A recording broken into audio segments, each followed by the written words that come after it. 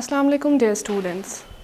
This is your science teacher and today the chapter that we are going to discuss is movements in the body. As we all know that all living organisms are made up of cells. Cells are the basic structural and functional unit of life. Depending upon the number of cells, an organism can be a unicellular or a multicellular. In unicellular organism, a single cell performs all the life-sustaining functions, while in case of multicellular organisms, similar cells combine to form tissues, which combine to form an organ which performs the specific function. Moving on to our main topic, which is about movement and locomotion. Movement is defined as the change in the part or whole of a body. When this movement results in the change in the position of the body, it's termed as locomotion. So there's a clear-cut difference between the movement and the locomotion. Different organisms perform different types of motion, like some organisms crawl, some slither, some move, some run, some swim and fly. So let us witness the movement of the different organisms in this video. Animals move in different ways from one place to another. They show various movements such as crawling, floating, swimming, and flying.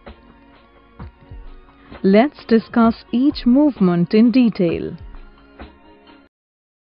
Animals like earthworms and starfish show crawling movement. Earthworms move with the help of circular and longitudinal muscles that run circularly and then to the entire length of the body. They also possess numerous bristle-like structures called setae along the length of the body. During locomotion, the circular and longitudinal muscles contract alternately, thereby shortening and lengthening the body to bring about movement. Starfish are water animals. They also show crawling movement. Starfish move with the help of tube-like structures called tube feet. Each tube feet ends in a sucker that helps a starfish adhere to the surface and in locomotion. Animals such as frogs show various kinds of movements such as floating, leaping, and swimming. During floating, frogs simply float on the water surface without applying force for swimming. The eye, mouth, and nostrils remain above water, while the rest of the body is submerged in water. Frogs are active swimmers. While swimming, they use their hind limbs to push back water. The webs present between their toes act as oars and help them push water back and thus move forward. Both the limbs move alternately while swimming slow and together while swimming fast. In addition to floating and swimming, frogs also show leaping movement. They leap with the help of hind legs that are folded in Z-like fashion at rest. They jump or leap in air by stretching their hind legs, which act as a spring, thus throwing their body up in air.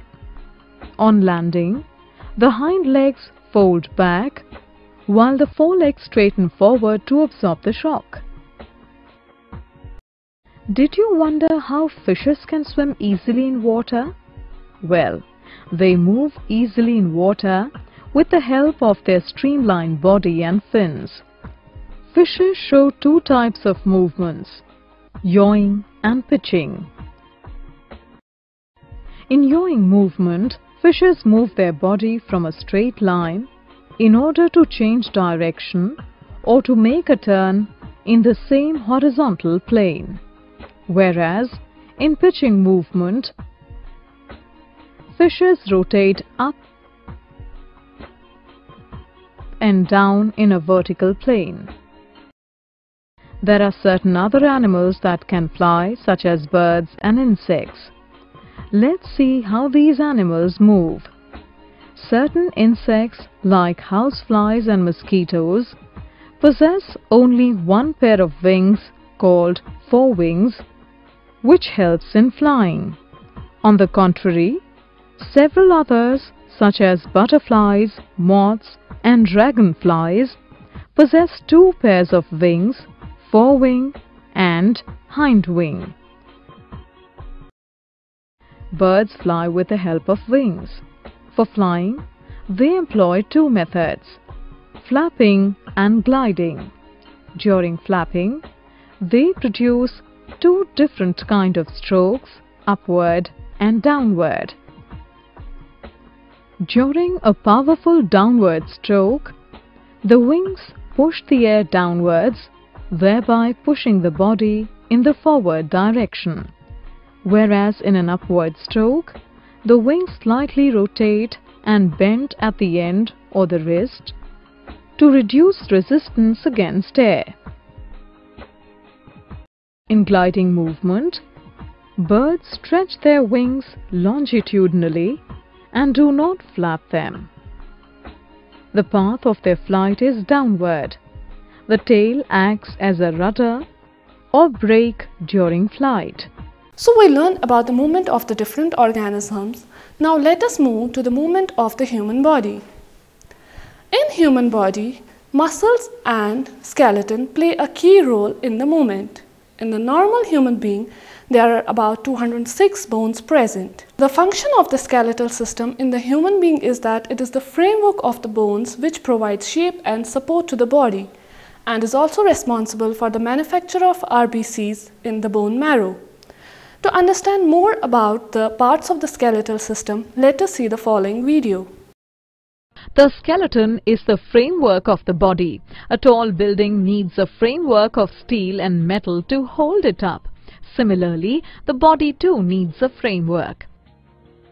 The skeletal framework supports the body, protects internal organs and gives the body shape and strength. It is because of bones that we are able to move. The human skeleton is made up of 206 bones. Some bones are quite large, while others are very small. Bones are made of living cells. This is why they grow as you get older. The bones of the body are hard, but they are all covered in tiny holes. These holes allow nerves and blood vessels to enter the bone. Inside the bones, there is space for blood vessels and nerves. The long bones of the body are filled with a soft fatty substance called bone marrow. All the blood cells in our body are manufactured in the bone marrow. The red cells carry oxygen to different as new parts of the body, and white blood cells fight infection. The skull. The skull is made up of 8 flat bones. These are joined together very closely. The skull protects the brain. The part of the skeleton under the face is made up of 14 bones. The jaws. The upper jaw is part of the skull. Only the lower jaw can be moved. This enables humans to chew food and to talk. The backbone or spine. The backbone is made up of 33 small bones. These are called vertebrae. The vertebrae are all linked together. They form the main axis of the body. They protect the nerves and important blood vessels that run down from the brain.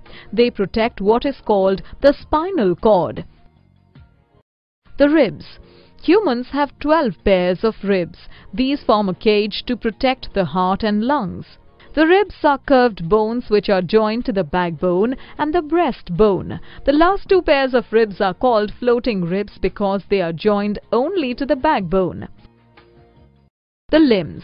The bones of the arms are joined to the spine by the shoulder girdle and collar bone. In the upper arm there is only 1 bone. In the lower arms there are 2. Many small bones make up the wrist, palm and fingers. So in this video, we discussed about the various parts such as the skull, the rib cage, the spinal cord and the limbs. One of the important things that helps in the movement and the locomotion is the joint. A joint is a place where two or more bones meet. Depending upon the type of joint, a joint can be movable, slightly movable, or immovable. So let us look about the different types of the joints in detail, which include the hinge joint, the pivot joint, ball and socket joint, and the gliding joint. Types of joints. In daily life, we carry out different types of body movements such as walking, dancing, and running. During these movements, we are able to bend or rotate only some of the parts of the body, not all. Did you ever wonder why? We can move only those parts of the body that are joined together. For example, we can move the shoulder, the elbow, and the knee.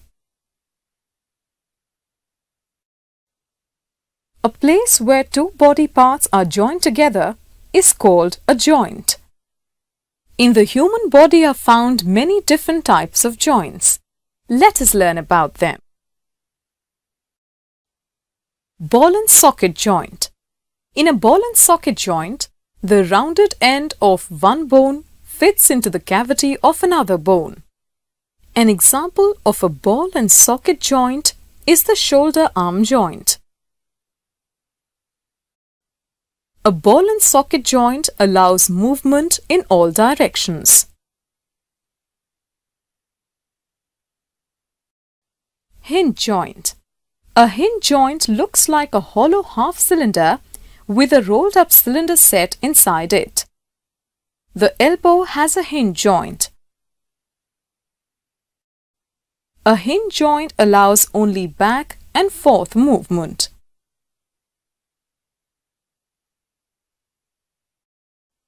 Pivot joint. A pivot joint allows rotation around an axis. In this type of joint, a cylindrical bone rotates inside another ring-shaped bone. The joint where our neck joins the head is a pivot joint. A pivot joint allows forward and backward as well as right and left movements. Fixed joint.